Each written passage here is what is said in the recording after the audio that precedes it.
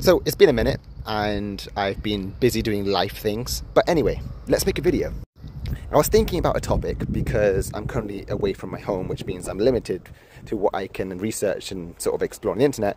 But one of the things that came to mind was the Troodos Ophiolite Complex in Cyprus.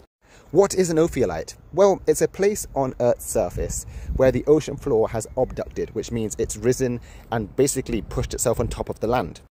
So what does this mean? Well, it physically means that when two plates collided, some of the oceanic crust, rather than being subducted in a traditional sense, such as, around the Pacific Ring of Fire, where we have, let's say, the Pacific Ocean or the Pacific Oceanic Plate going beneath Japan, in this case, some of the plate often closed when two plates collided, and some of that oceanic plate bulged on top.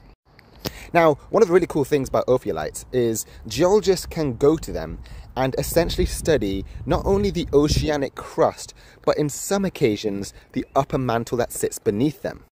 And that's what makes the Troodos Ophiolite Complex in Cyprus so special, because it's one of the only fully complete ophiolites in the world. If you've ever seen these hydrothermal vents, you will know them for being at the bottom of the ocean.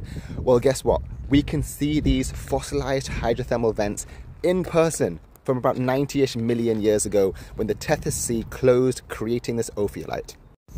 All of the theory that you learn at university around the plates and how they form different layers, you can see it there. I actually visited the Troodos Ophiolite Complex once upon a time as part of a university field trip.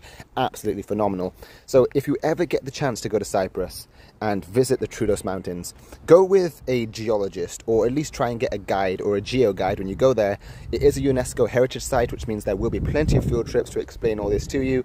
But yeah, it's amazing. And if you manage to get to the top, you might see some harsbergite or peridotite.